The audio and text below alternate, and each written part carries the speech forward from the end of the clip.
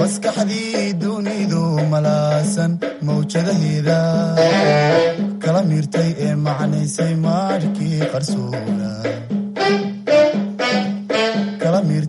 macnaysay maarkii qarsoona waa misbaaxii kaahiisu maanka umacayne mugdigii ka maydhay waa misbaaxii kaahiisu maanka umacayne mugdigii ka maydhay. بسم الله الرحمن الرحيم الحمد لله رب العالمين magacaygu waa mukhtaar aw muuse xasan waa mid ka mid a macallimiinta idin dhigi doonta maadada biology-ga barnaamijkeena ka baro TV-ga iyo radio-ga waa barnaamij laydinku baahinayo casharada idinkoo guryaheena jooga oo aad ka daawan doontaan TV-ga qaranka iyo kana dhageysan doontaan radio-ga. casharkeenan wuxuu noqonayaa casharkii shanaad ee ka baxa TV-ga qaranka waxaan soo dhigateen 4 cashar oo hore kani wuxuu noqonayaa kii shanaad. macallinkii hore wuxuu idin soo dhigay cell biology iyo cell membrane. iminka waxaynu dhigan doonaa casharkeenii shanaad oo noqonaya biological molecules. sida aynu ognahay biological molecules waa qurubyada uu nooluhu ka samaysan yahay. biological molecules waxa ay ka kooban yihiin 4 qaybood oo kala ah carbohydrates, proteins, lipids iyo nucleic acids. dhammaantoodna waxay ka samaysan yihiin 4 curiye oo kala ah carbon, hydrogen, oxygen iyo nitrogen. sida aynu ognahay carbohydratesku waxa ay ka samaysan yihiin monosaccharides oo ah sonkoro yaryar oo isu tegey. cuntooyinka laga helana waxaa ka mid ah grainska yaryar sida qamadiga, heedda, bariiska, sarreenka iyo wixii la mid ah. borotiinada waxaa laga helaa cuntooyinka kale ah hilibka, kalluunka, caanaha iyo digirta noocyadeeda kala duwan. lipidskana waa wixii dux ah ee la xidhiidha dux. nucleic acids iyagu waxa weeye RNA iyo DNA, kuwaasoo aynu ku soo dhigannay teramkii hore cutubka ama chapterka loo yaqaano genetics. iminka dhigi mayno waayo horeynu usoo dhigannay iyaga. iminka casharadaynu dhiganayno waxaa ku koobnaan doonaan carbohydrates, proteins iyo lipids. haddaba sidaynu ognahay dhammaan waxay ka samaysan yihiin all of these are made up of elements of carbon, hydrogen, oxygen iyo nitrogen. casharada aynu dhigan doono waa qurbiyo yaryar oo laysu geegeeyey. waxaynu dhigan doonaa 2 kelmadood oo mar kasta inala kulmi doona oo ah chemical reactionska ka dhex dhacaya qorbyadu markay isqabsanayaan iyo markay kala furmayaan.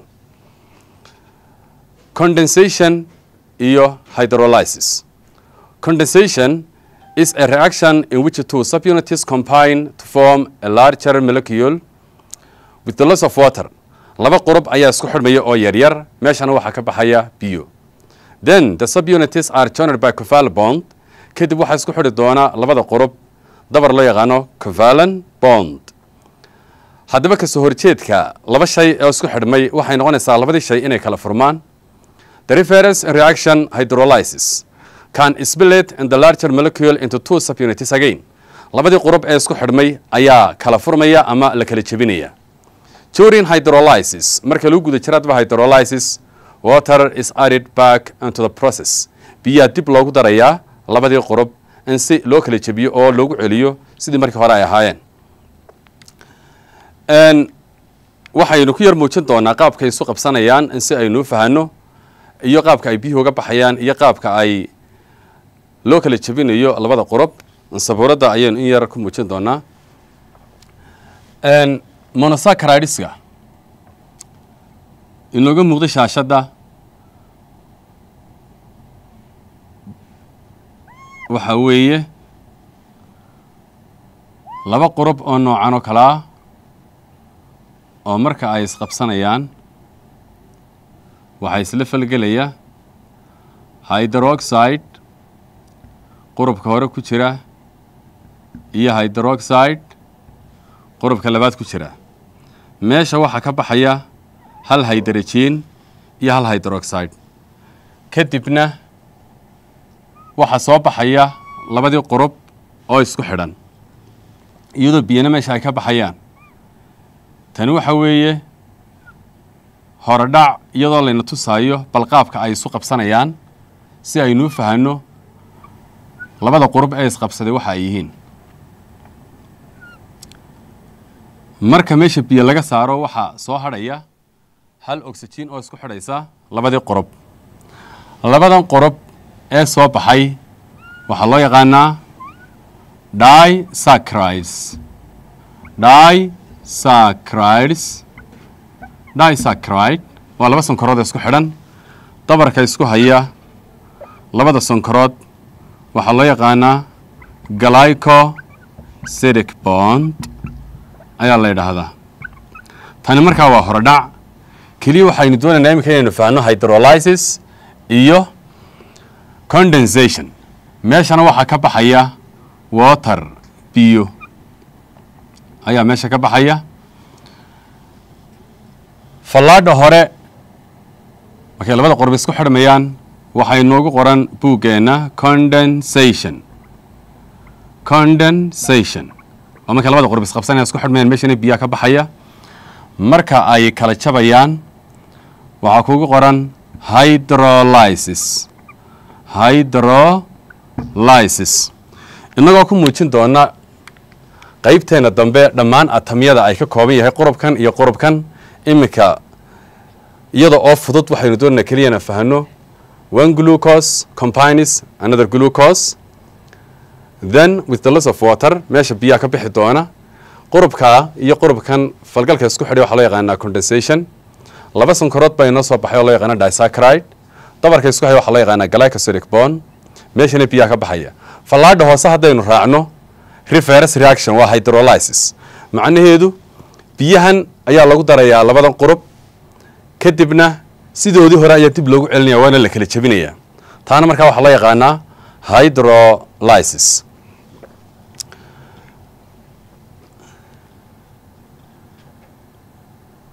slideka xiga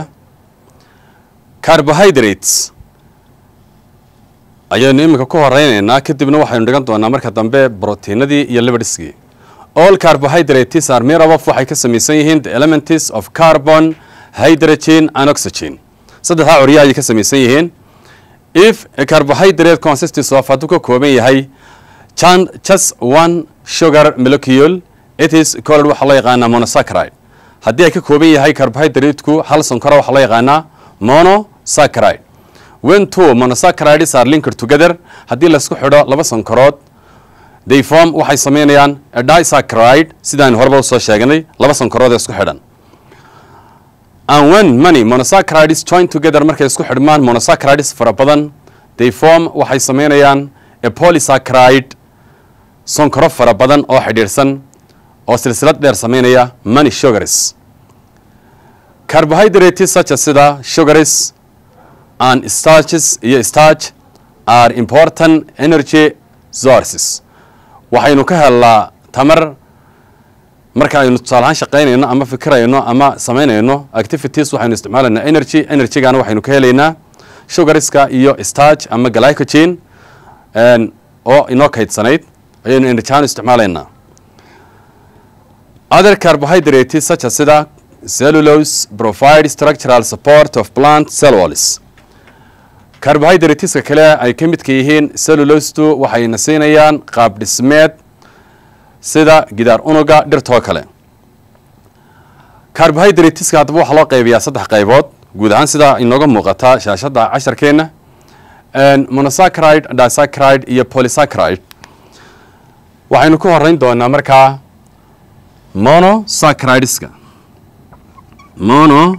monosaccharides oo ah xabad sonkora oo keliya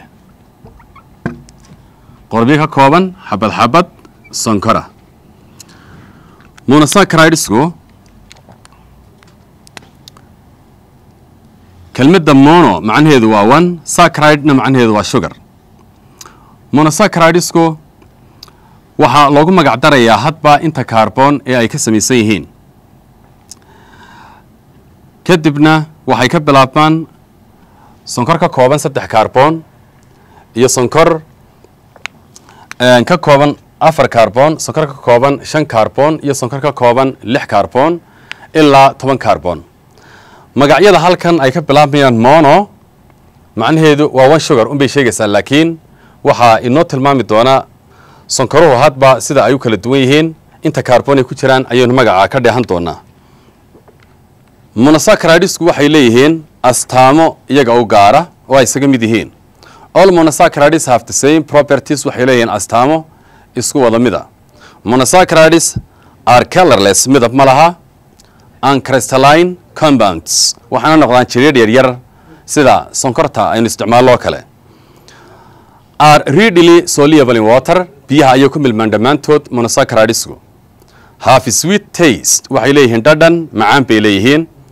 Are named by adding the suffix os, dhammaantood xagga dambe waxaa laga raaciyaa kelmadda os, dabagalaas xagga dambe laga daraa sida triose, tetrose, pentose, hexose, heptose ilaa laga gaadhayo decose oo 10 ah. Monosaccharides have the general formula CH2O times N, where N represents the number of carbon atoms containing the molecule. intaasina waxa u taagan tahay hadba tirada carbon atomya ku jirta sonkorta. For example, tusaale ahaan triose CH2 times N. This is the general formula of all monosaccharides. N-tani waxa u taagan tahay 3 kaarboon ilaa 10 kaarboon. hadba tirada kaarboon ee ku jirta sonkorta ayaynu ku bedelanaynaa N. waxay ka bilaabmaan 3 kaarboon triose. N waxaynu ku bedelanaynaa 3, kadibna aynu ku dhufanaynaa, maxay noqon doontaa markaasi 3H6O3.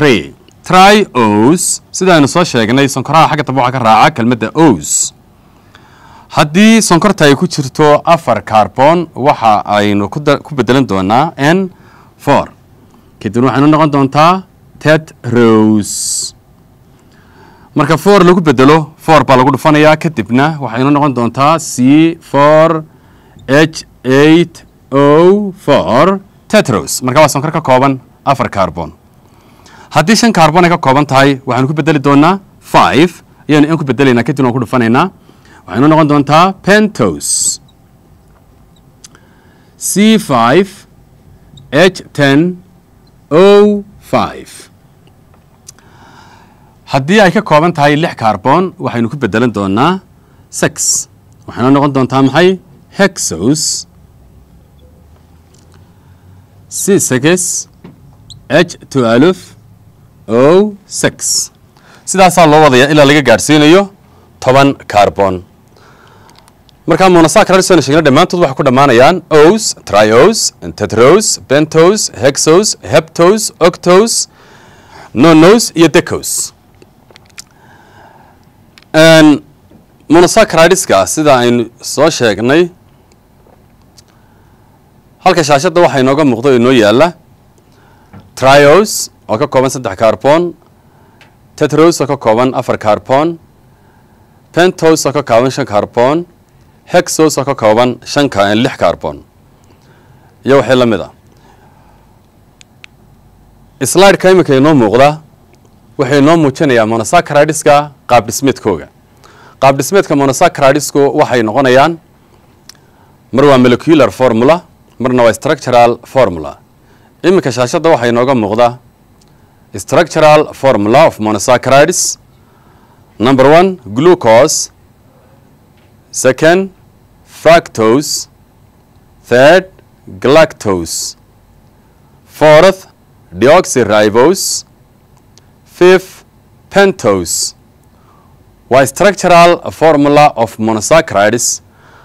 waxyaabaha ay ku kala duwan yihiin waxaynu ku yar muujin doonaa sabuuradda si aynu u fahanno. bal meelaha ay ku kala duwan yihiin qaab dhismeed ahaan glucose oo ka kooban 6 carbon glucose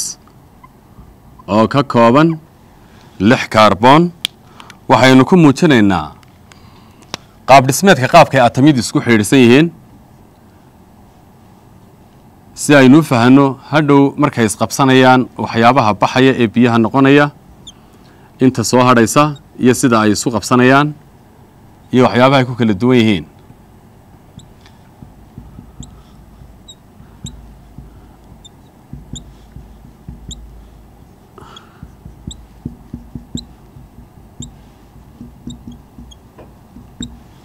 iminka waxaynu sawirnay glucose qaab dhismeedkeega halkan waxaa inoo yaalla carbon waa carbon 1 carbon 2 carbon 3 carbon 4 carbon 5 carbon 6 halkaa garaanta waxaa ku jira oxygen laakiin waxaa inoo muuqda 6 carbon inay ku jirto kadibna glucose waxaa loo bixinayaa ay noqonaysaa maxay hexose sugar bay noqonaysaa sonkor 6 carbon leh glucose ayaa haddaba u qaybsanta 2 nooc oo kala duwan oo loo kala yaqaano alpha glucose iyo beta glucose labada sawir ahaan waxaynu ku fahmaynaa marka aynu ku muujinno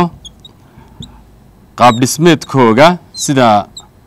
kaarboonada ay u xidhiidhsan yihiin iyo sida hydrogenada iyo hydroxideyadu ay ugu xidhan yihiin ayaa waxaynu fahmi doonaa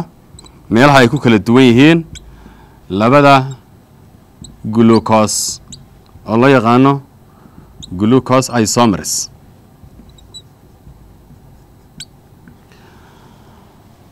sidaad arkaysaan halka hydroxideka carbon ku xidhan xagga hoose u xigaa halkaana hydroxideka ku xidhani xagga sare ayuu xigaa hydroxideka carbon ku xidhan haddii xagga hoose u xigo waxaynu bixinaynaa alpha glucose hydroxideka ku xidhan carbon 1 haddii xagga sare uu xigo waxaynu bixinaynaa beta glucose baynu bixinaynaa kuwan markaa maxay noqonayaan glucose isomers iminka waxaynu ku muujinay sabuuradda qaab dhismeedka ay leeyihiin glucose molecules haddii aynu eegno molecular formulahooga hexose sugarska tan waxay ka kooban tahay 6 carbon 12 hydrogen iyo 6 oxygen tanna waa la midun laakiin waxay ku kala duwan xagga qaab dhismeedka molecular formula muxuu noqonayaa C6H12 O6 tan kalena waa la midun waa C6H12 O6 xagga molecular formulaha waa isku mid laakiin waxay ku kala duwan yihiin structural formulaha kadibna waxaynu odhan jirnay marka xagga molecular formulaha isaga mid noqdaan laakiin ku kala duwanaadaan xagga molecular formulaha isomers are molecules having the same molecular formula but different structural formula islaarka waxaa kaloo inooga muuqda shaashadda fructose iyo galactose labadoodba waxa weeye hexose sugars laakiin xagga qaab dhismeedka ayay ku kala duwan yihiin haddii aynu eegno sawirka fructose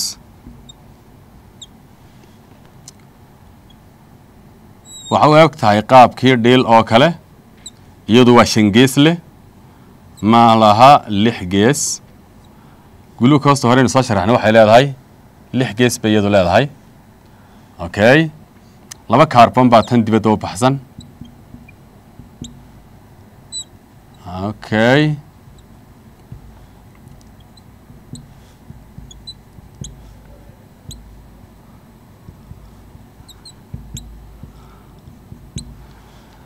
carbon 1 fructose wuxuu baxsan yahay dibadda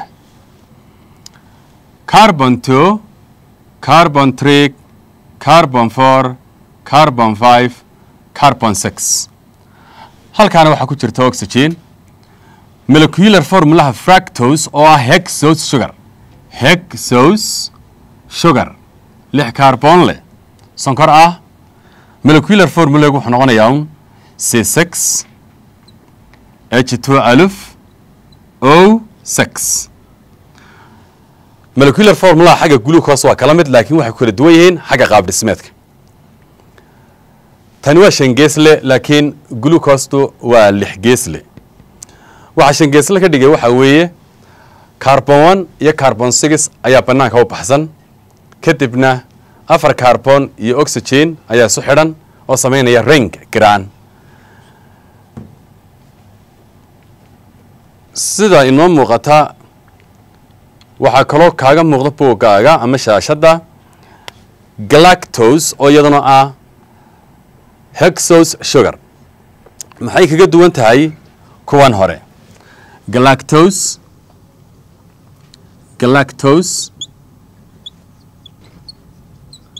oo iyaduna ah hexose sugar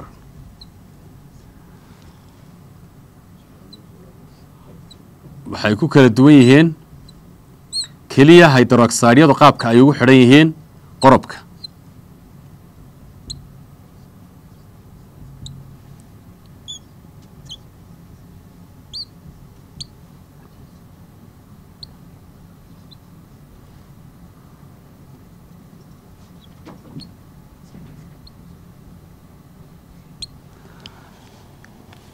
sida inoo muuqata galactose waa hexose sugar waxay kala mid tahay xagga 6 geeslanimada glucose laakiin hydroxide-ka ku xidhan carbon 1 wuu sareeyaa hydroxide-ka ku xidhan carbon 4 wuu sareeyaa laakiin glucose iyo glucose kale labadanba carbon 4ka hydroxide-ku wuxuu ku xidhan yahay xagga hoose beta glucose wuxuu hydroxide-ku carbon ka xidhan yahay xagga sare galactose oo ah hexose sugar iyo beta glucose oo ah hexose sugar maxay ku kala duwan yihiin kaliya hydroxide-ka ku xidhan carbon 4 beta glucose-ka xagga hoose ku xidhan yahay galactose-kana wuxuu ku xidhan yahay halka sare waa qodobka kaliya tii ay ku kala duwan yihiin muuqaal ahaan laakiin xagga molecular formulaha dhammaantood hexose sugar isku dhammaan waa iskaga mid maxay noqonayaan C6H12O6 xagga qaab dhismeedka ayuu kala duwan yihiin waxaynu eegaynaa labada kale ah pentose sugariska ee ka hooseeya deoxyribose iyo ribose labadaas waxa weeye iyagu pentose sugaris waxay ka kooban yihiin 5 carbon iyagu maaha hexose sugaris labada xabbe inooga muuqday buuggeena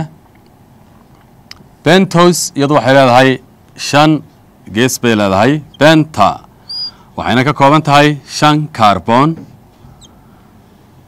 this is carbon 1 carbon 2 carbon 3 carbon 4 carbon 5 oo dibadda u baxsan halkaa waxaa ku jirta oxygen carbon waxaa ku xidhan hal hydroxide iyo hal hydrogen hydroxide hydrogen CH2O okay now you see here carbon 2 iyo carbon 3 waxaa ka laalaado ku xidhan laba hydroxide haddii halkaa ay ku xidhan yihiin laba hydroxide waxaynu bixinaynaa ribose sugar ayaynu bixinaynaa haddii halkaa aad ku aragto hal hydrogen oo oxygen-taasi meesha ay ka baxdo waxaa loo bixin doonaa deoxyribose tani waa pentose sugar iyaduna laakiin maxay ku kala duwan yihiin pentose sugarkii hore iyo pentose sugarkan imika aynu sawirnay halkan waxaa kaaga muuqataa hal hydrogen oo keliya laakiin tii hore halkan waxaa kaaga muuqataa hydroxide taasi markaa waxay noo xaqiijinaysaa in ay kala duwan yihiin oo ay kala badan yihiin hal oxygen oxygen-taa ka maqan awgeed waxaa loo bixinayaa deoxyribose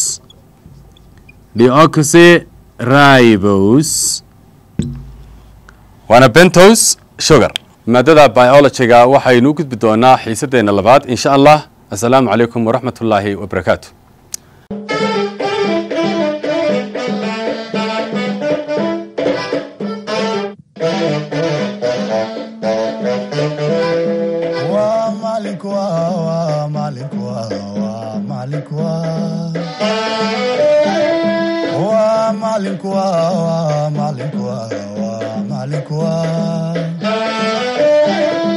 maskaxdii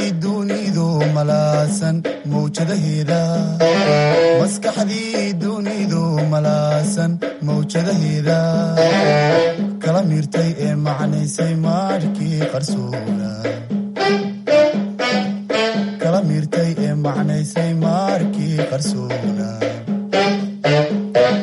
waa misbaaxii kaahiisu maanka u macine mugdigii ka maydhay waa misbaaxii kaahiisu maanka u macine mugdigii ka maydhay